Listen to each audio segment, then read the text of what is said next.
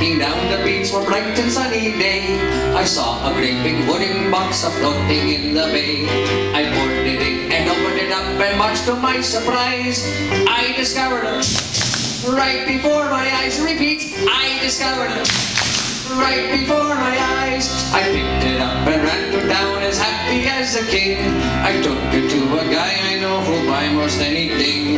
But this is what he hollered at me as I walked in the shop. Hey, get out of here with them before I call a cop. Your turn, get out of here with them before I call a cop. I turned around and got right out running for my life. And then I took it home with me to give it to my wife. But this is what she hollered at me as I walked in the door. Hey, get out of here with them and don't come back no more. Come on, get out of here with them and don't come back no more. That's great. That's great.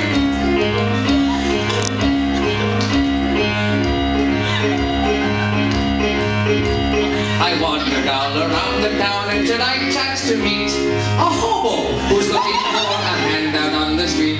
He said he'd take most anything, he was a desperate man. But when I showed him, he turned around and ran. Your turn. When I showed him, he turned around and ran. I wandered on for many years, a victim of my fate, until at last I came upon St. Peter at the gate. But when I tried to sneak it inside, he told me where to go. Hey, get out of here and take it down below. Come on, get out of here and take it down below.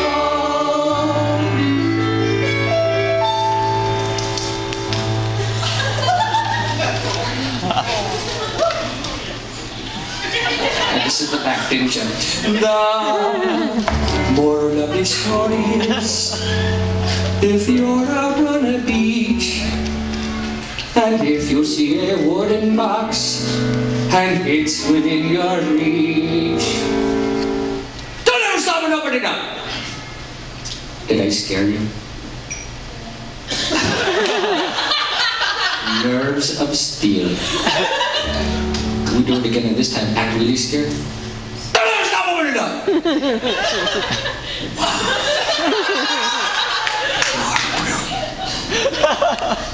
His kid's got a future in acting.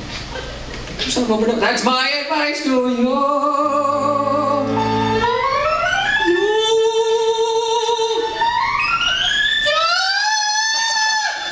Give me a break, fingers. Guys, you'll never get rid of them. No matter what you do, last time you'll never get rid of them. No matter what you do. Give him a round of applause. What's your name, young man? I am? Give him a round of applause. Good job, man. And Fletcher Hawkins! Yeah, look at that's better than the teacups. Right there.